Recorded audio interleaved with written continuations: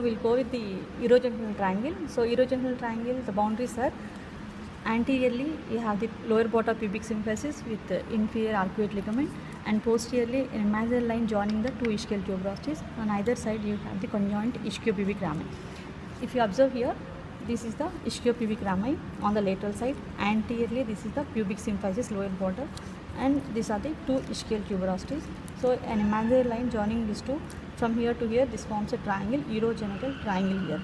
If you go deeply further, we have taken out the skin, we have given incision, skin, and then deep to that is the superficial fascia. Here, you know that in the abdomen, superficial fascia is having two layers called as superficial fatty layer and deep membranous layer. Deep membranous layer is called, in the perineum we call them as the Colles fascia. So this Colles fascia, it further, when we trace it upwards, it continues as the fascia of the scrotum, we call it as the dartus muscle, and continues as the fascia of the penis, and continuation of the fascia of the abdominal wall, anterior abdominal wall. Here we call in the anterior abdominal wall the same fascia, we call it as the fascia scarpa.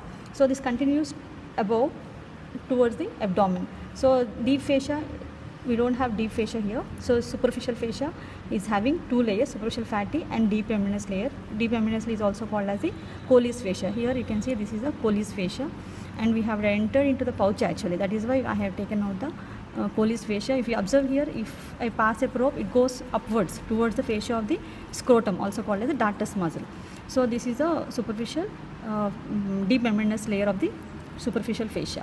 And if you further go down, we have another membrane called as the perineal membrane. So this perineal membrane is nothing but deep to this superficial fascia, you have urogenital diaphragm. Urogenital diaphragm means any diaphragm if you take, this is containing one muscle and it is covered by two layers. So the muscle is covered by two layers. So inferior layer of the urogenital diaphragm, and this is called as the superior fascia of the urogenital diaphragm. Inferior fascia, superior fascia. Between these two we have a muscle called as the sphincter urethrae muscle. So this is called as the urogenital diaphragm. So this inferior fascia of the urogenital diaphragm, we call it as the perineal membrane. So this perineal membrane, and here lies the sphincter urethrae, and this is the superior fascia of the urogenital diaphragm, and over that above is the Colles fascia. So Colles fascia, perineal membrane, sphincter urethrae, and then you have the superior fascia of the urogenital diaphragm. So these are the layers we have, and in between these three layers we have pouches. So between the Colles fascia and the superficial and the perineal membrane, we have a space called as the superficial perineal space, and between the perineal membrane, also called as the inferior fascia of urogenital diaphragm, and the superior fascia of the urogenital diaphragm, we have a space called as the deep perineal space, where we have the muscle called as the sphincter urethrae. So these, keep it in mind, these layers. The first layer I have told you, this is the Colles fascia, and deeply you have this fascia is called as the inferior fascia of the urogenital diaphragm. This is called as the perineal membrane, also called as the perineal membrane. So this forms between the Colles fascia and the perineal membrane. This space is called as the superficial perineal space. So the contents of the superficial perineal space are main content is the urethra, root of the penis with the urethra, and the muscles we see here are this is the bulbospongiosus muscle. This muscle is the bulbospongiosus, and this is the ischiocavernosus muscle. So this is the bulbospongiosus and ischiocavernosus, and we have, these are the superficial transverse muscle which are going horizontally. They are the superficial transverse muscle. These three are present as the content of the superficial perineal pouch.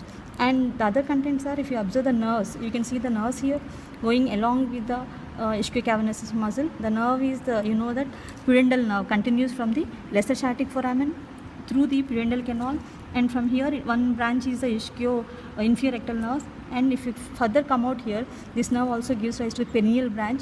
This perineal branch supplies the muscles of the superficial perineal pouch, and not only that, posterior scrotal nerve it will give, and if further it gives rise to the continuous as the nerve of the penis.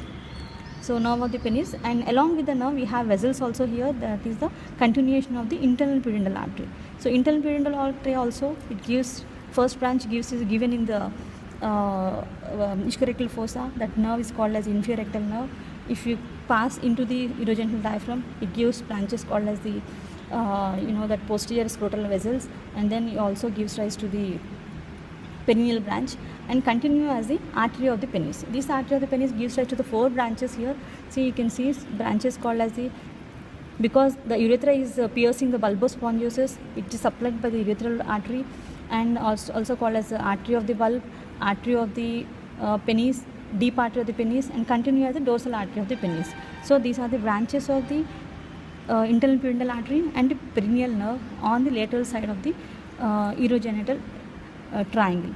So these are the branches here, and other contents are the, you know that if it is in the bulbourethral glands also will be seen in the superficial perineal space. So this is a perineal membrane here.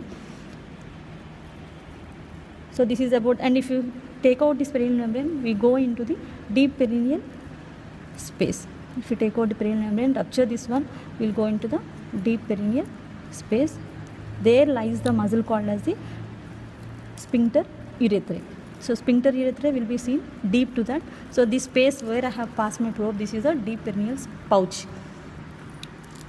And this is about the superficial perineal pouch and the deep perineal pouch. And if you observe here, this superficial, I told you in the beginning that we have 3 layers. This Colles fascia, and then perineal membrane, and then we have the another layer called as the superior fascia of the urogenital diaphragm. All the 3 are fixed in the posterior border. Here all the 3 layers are fixed, and all the 3 layers are fixed on the lateral side also to the ischial conjoint ischiopubic rami. On the anterior side, only these 2 layers, perineal membrane and the superficial urogenital diaphragm, only they are fused here. But whereas the Colles fascia is continuous above, so there is a gap. If there is any rupture of the urine, rupture of the urethra, the urine will be passing into the superficial perineal pouch and continuous above, deep to the fascia of the scrotum, deep to the fascia of the penis, and deep to the fascia of the anterior abdominal. So the urine can be passed towards the abdomen when there is rupture of the urethra in the superficial perineal pouch. So that means there is a gap between the Colles fascia and the inferior fascia of the urogenital diaphragm. So this is about this superficial fascia, superficial pouch and deep perineal pouch in the urogenital diaphragm.